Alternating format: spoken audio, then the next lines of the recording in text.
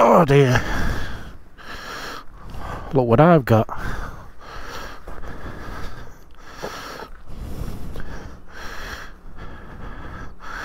KTM, as you can tell, because it's blue, I mean orange.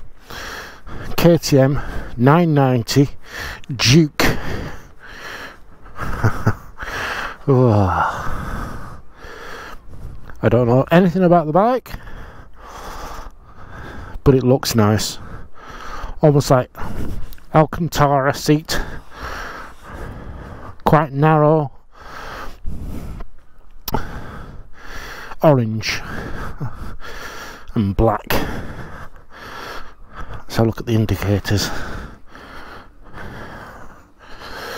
It's got them silly type of indicators on it, I must admit.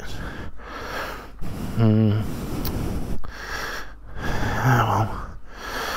New dashboard. Oh. Ooh. Oh, that sounds nice.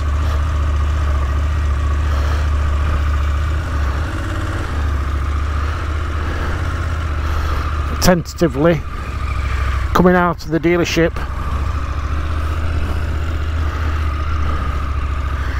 Guess how many miles it's done? 4 miles. Should really have wiped everything down. Quick shifter, standard.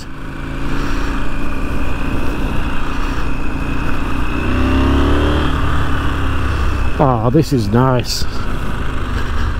I've only ridden 100 yards.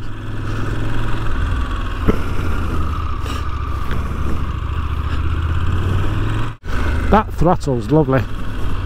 I am very particular about a throttle, but that feels nice. I think they're around about 125 brake horse. I'll put it up on the screen anyway. It tells you how many brake horse it's got. Like I said, I've only just jumped on it. I've not really been introduced to it.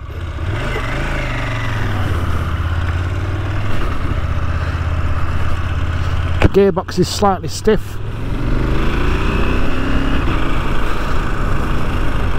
It's a slightly different angle to where I'm used to on the Adventure.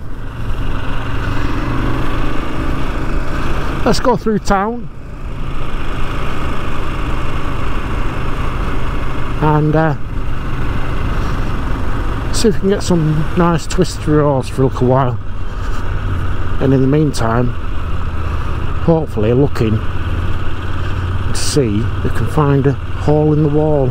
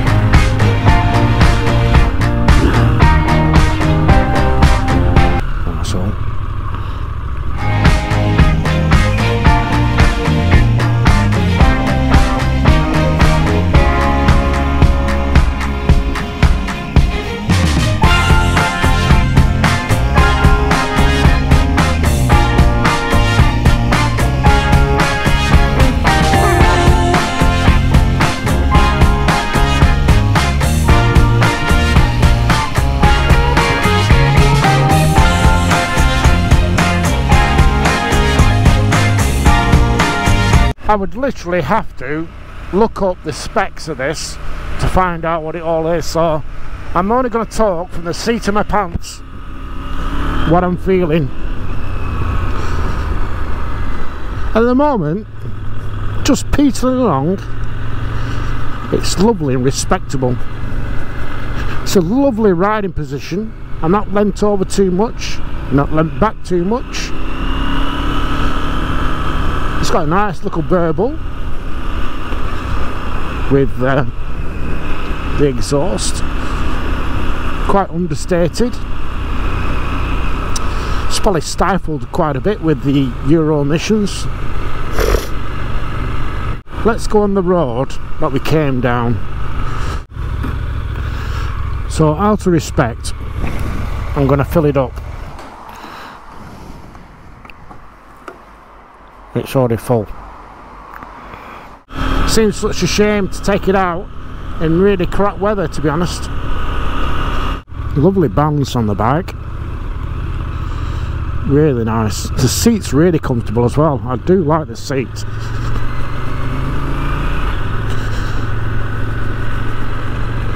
I think once the this gearbox frees up a bit through a few more miles, it will allow it to be not so stiff on operation. Anyway, let's go on some nicer roads.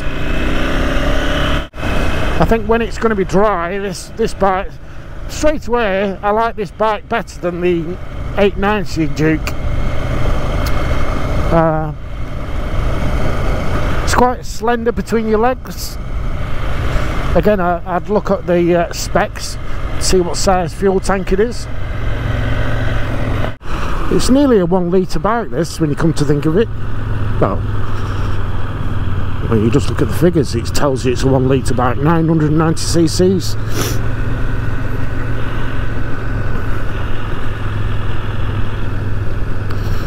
It's done a total of 7 miles so far, 3 of which are me pedaling around the town of Kendal.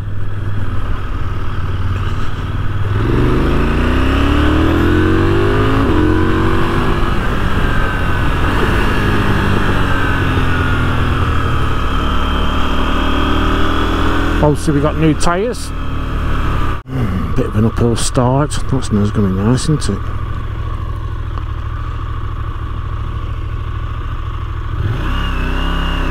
Very nice. It's got cruise control, quick shifter.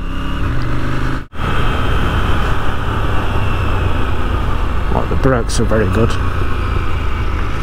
So Brembo brakes, even though they're branded KTM.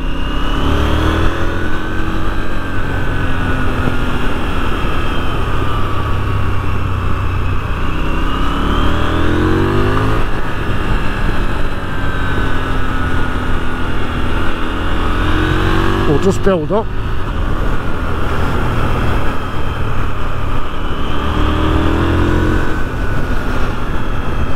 See, it's flashing there at 5,000 RPM because it's not obviously had its first service, so it doesn't like to be revved too much. There you go.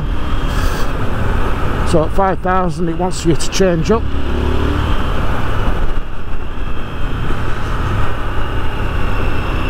I'm just trying to get used to it, so forgive me if I'm not talking very much. I am very much aware of its limitations in regards to new tyres, new engine, new gearbox, new drivetrain, plus the fact obviously it's been valeted. I love quick shifters, and I think on these type of bikes they're absolutely credit to the bike. As you can see, the weather conditions are shite, which don't lend it to this naked style of bike, but I've got the weather gear on, I've got my laminated jacket on from Ixon, so I am toasty worn and not wet. But getting back to the bike, I do like the dashboard, very similar if not identical to the 890 Adventure R that I've got. I do like the more modern dashboards that they have compared to the 890 Dukes, as the old style dash.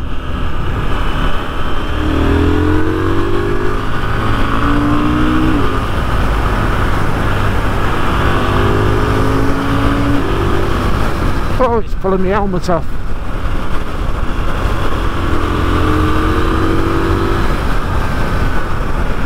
Oh, you can have some fun on this. Oh dear.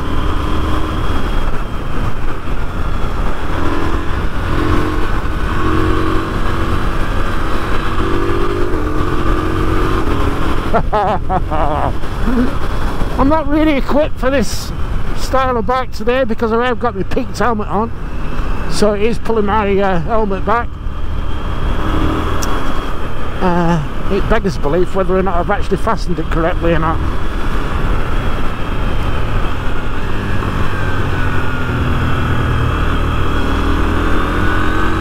The roads are a bit shitty. I do apologise to Triple D for taking out their pristine bike along these roads, but they are here to be driven.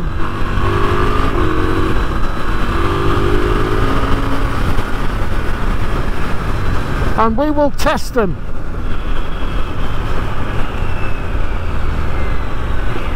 But let's not get hit by traffic coming the other way around the tanker. If all of these roads were dry, you really get a feeling of how good they are, which, to be honest, I'm quite blessed that they're not dry, because if they were dry, I think I'd be riding it a little bit harder. And by riding it a bit harder, I think it gives you a bit of a hooligan. But what a bike. And I've only driven it, how many miles now? 6 miles.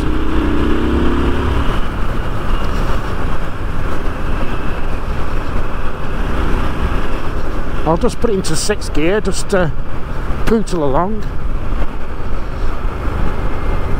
In fact, I'll just drop it down. We'll just see what the engine braking's like. See, I think the engine braking's a lot more than the 890 Adventure, that's for sure.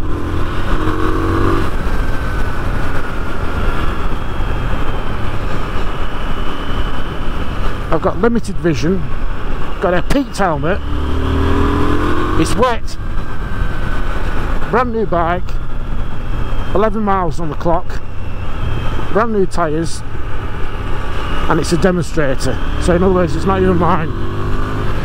But how fortunate I am to ride this bike today despite the weather. I have to thank Gary from Triple D for trusting me. And I have to say, I'd buy one of these. Honestly, I would. I think they're about £14,000. But seriously.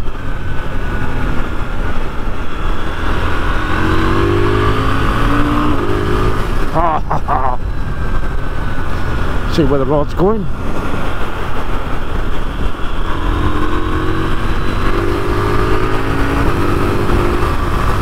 Oh.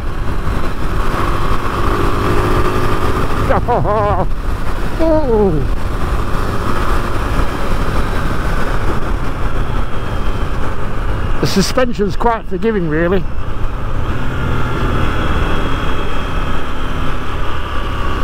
Let's just take a moment. Let's just take a moment, a minute.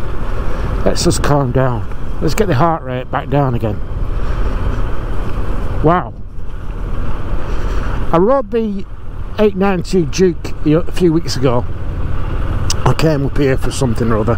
Oh, that was it. I came up for my suspension to be sorted out, to be adjusted, and I asked Gary if he could take out the 890 Duke, because I fancy, because the Duke, actually, the 890 was such a good price, because obviously this one's coming out, and but yeah, now that I've ridden this, I think I'd wait on getting one of these. Nationals. How enthusiastic is that? Nationals!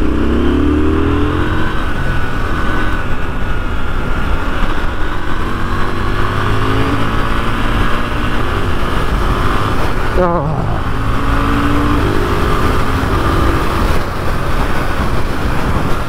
Even in 6th gear, it's the rev limiter is saying I don't like it. I'm too new. Oh, shut up. Let's get on with it.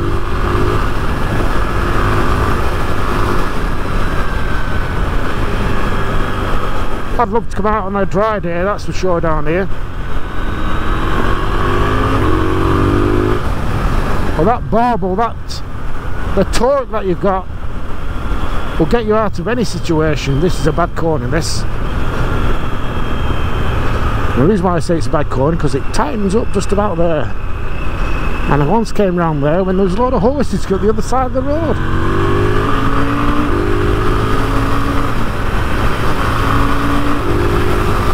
I'm not even looking at the speed up. I might have to even blur it out. Don't want you thinking that I'm going too slow.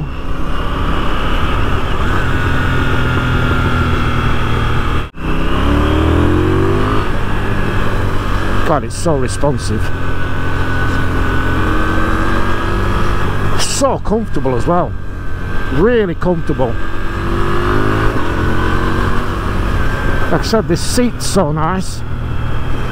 It looks nice as well.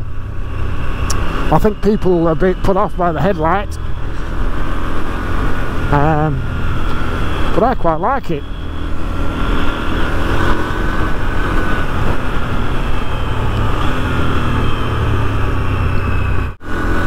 I think it looks very futuristic. I don't think that your hands would get cold very much on this bike.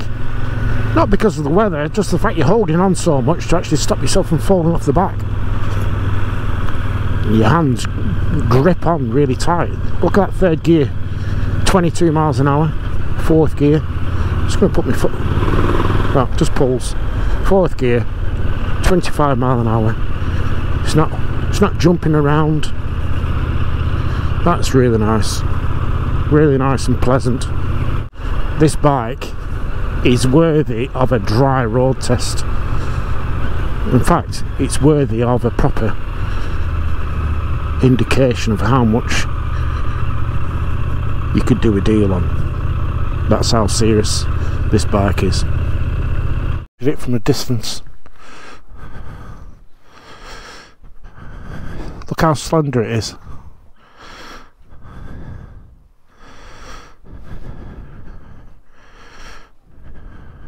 It looks like a 300. Yeah, the only disappointing thing is with this, I think, is them indicators. It's got the same indicators as the BMWs, where they're permanently lit. They don't have a separate tail light. They're integrated into the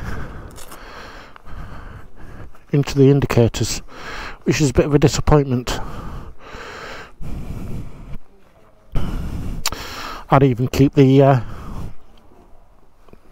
whole arse end on that. I wouldn't even bother with a tail tidy, and the reason why is because I'm a practical guy.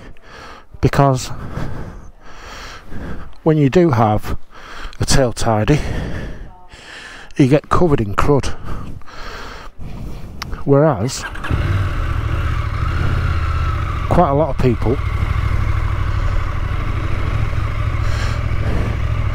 wouldn't go out when it's raining like this, or when it's wet and damp. I do.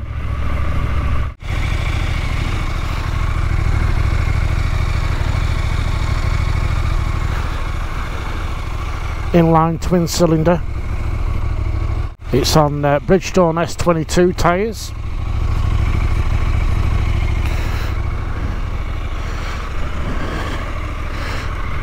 Sounds like I know what I'm talking about. The black and round. That's as far as I know. So good at slow manoeuvring and going around little bits of town. It's great. This is a good road. I do like this road. Just pull my thing around a bit more. There you are. Got my helmet properly on. The front brakes don't grab at all. They really feel quite nice and smooth. Very progressive when required.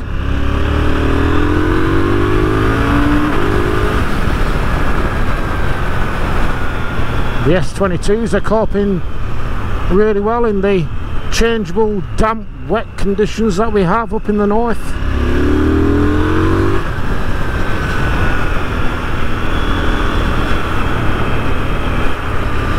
Hey, yeah.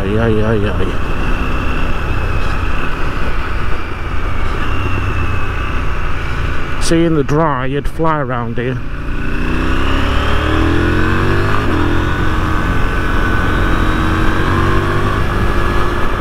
Makes your bum twitch,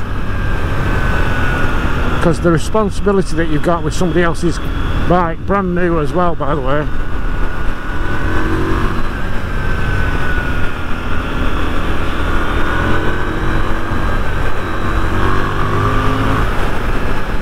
Oh, yes.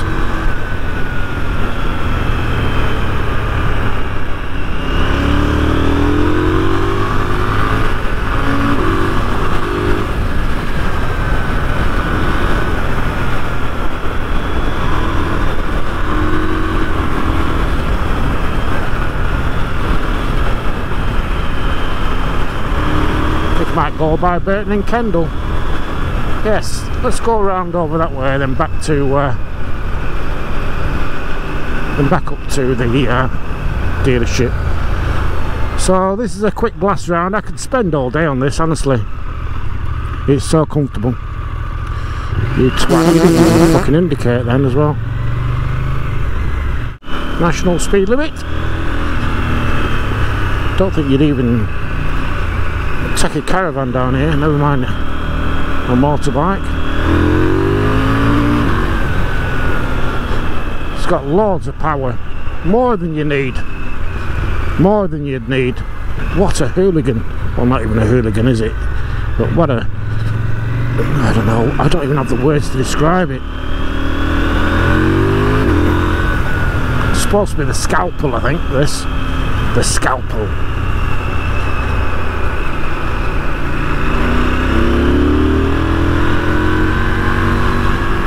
I think the scalpel's a bit to the point, really, isn't it? Pardon the pun. I think it's a bit more brutal than that in some ways, and subtle in others. It's like an engineering marvel. You stop there, matey. Thank you.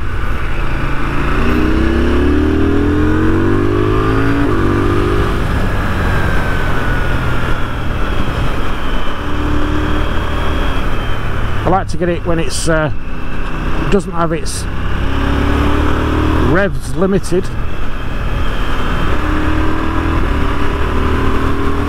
It would be nicer, but there again, it'd be nice when it's not as damp as it is.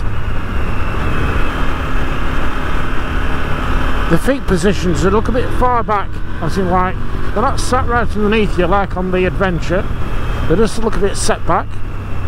So your heels are pointing back a bit, but it's comfortable. God, them brakes are good. Really, really good. Just enjoying the ride.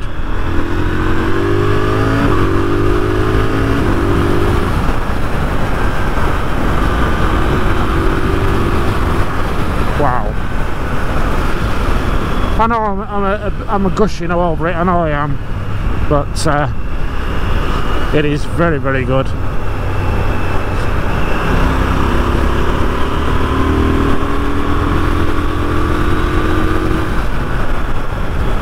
There's nothing really at the moment I go, do you know, I don't like that. I thought, well, actually, no, I'll tell a lie, there is them rear lights. I don't like them rear lights. I think for a safety point of view I don't like them. For the aesthetics they look really nice, but you've got such a small corner of the light being the indicator, and the remainder being the tail light cluster sort of thing. So look at all the grit here.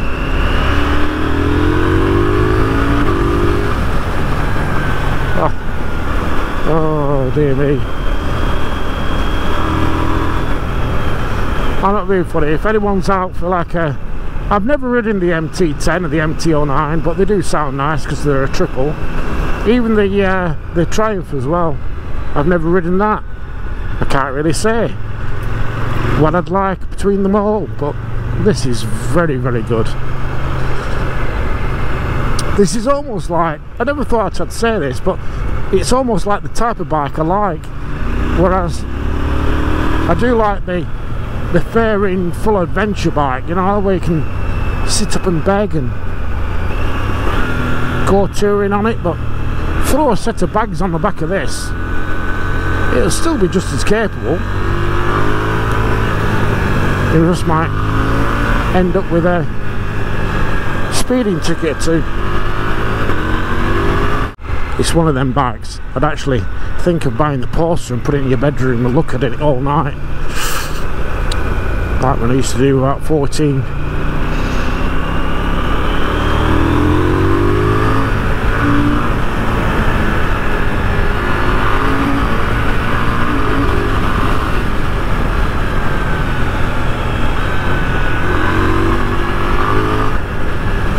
God, it's so good, this. So good. I've been over a few, not potholes as such, but obviously grids that are quite harsh in the floor, and they've proven to be the suspension to soak it up quite well. Well, very well actually. The indicators are in a nice position as well. So apparently it's got cruise control as standard. The switch gear for the cruise control is slightly different to the old model. These four-way buttons are similar to the four-way that we have on the older model as well. The C button down here is a button for customizing. So basically you can put a function that you would regularly use that you want to get to quickly and allocate it to that button. So once it's pressed, it would come up. So at the moment I think it's set to ride mode, so you can change your ride mode. So at the moment it's in street, and I've not changed it yet. So anyway, let's play around with it. So street, and we'll change it to sport. Close throttle, there you go, it's in sport mode now. Let's see what that does.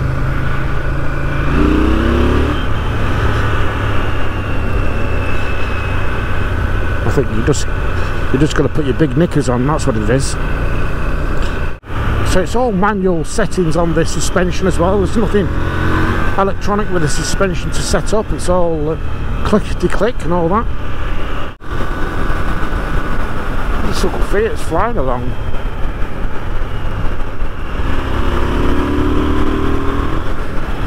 What the hell?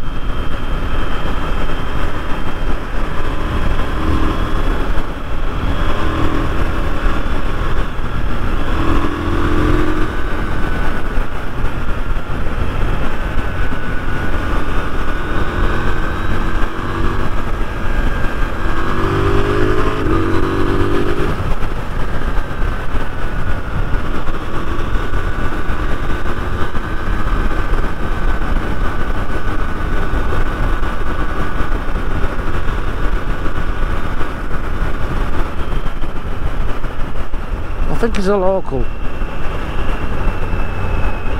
What would I say about this bike? I don't think in these conditions you could actually explore what the bike can do, and I think it's unfair to make even a judgment. However, for what I've ridden and what I have seen, this bike is amazing. And that's not just because it's a new bike and, you know, oh, I've got it for like an hour or so or whatever. I generally mean it's a superb bike. Let's go to Sue's Butty Bar. I think in this setting, which is sport, I think it's looking a bit more lumpy going at slower speed. Let's put it in performance mode. There you go.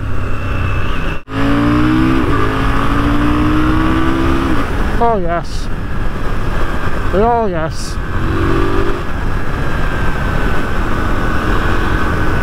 Performance with the capital P.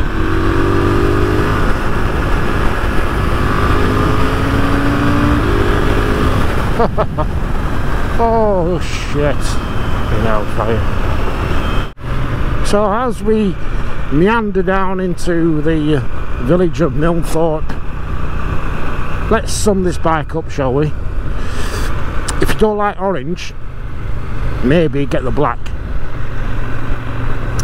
If you don't like black or orange, go and sit in the corner sucking your thumb, because this bike is brilliant and the bike feels absolutely planted. Lovely and stable.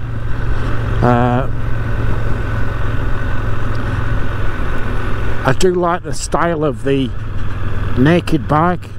I've only just got into that really in the last 12 months, I must admit. It's not really been my thing before then, but what a fantastic bike.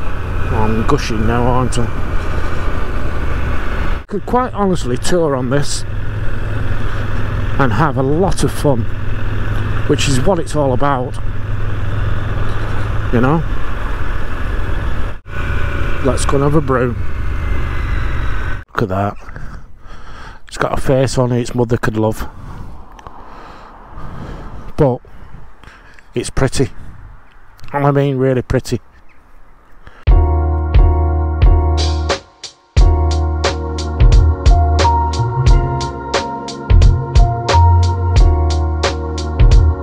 Unfortunately, it's dirty.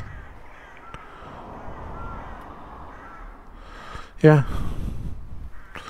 I'll gather my thoughts over a brew. Sue's Butty Bar.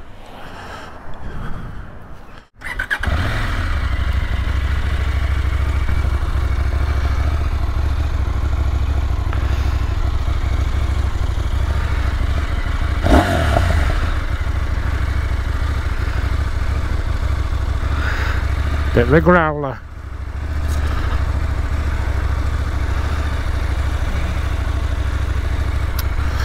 Yeah. Well, I've just had a cup of tea. For some reason, I've also had a burger as well. Couldn't resist. Yeah, Sue's Butty Bar, Milnthorpe. 10 times better than Devil's Bridge burgers, by the way, or even food and drinks as well.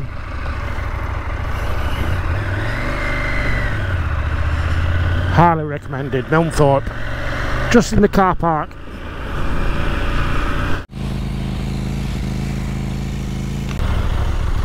There you go.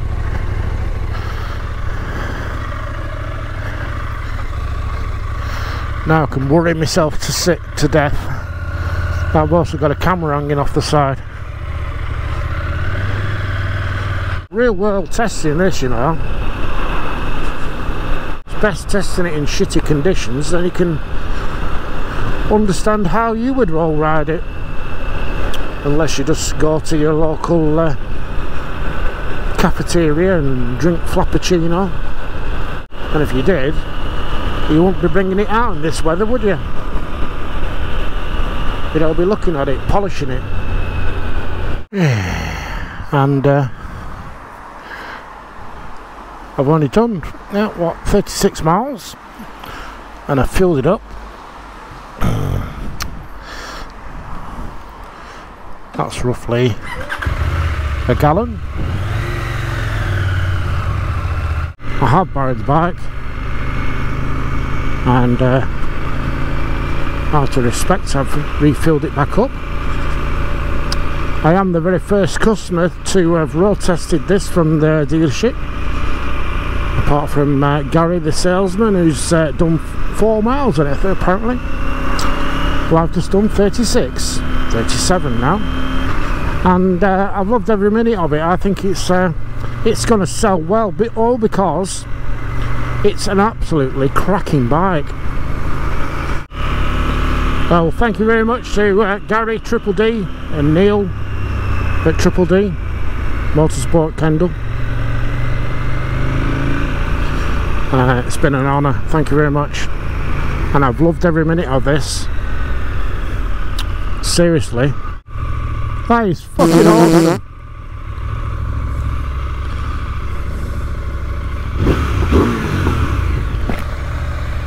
That's awesome, absolutely fucking awesome.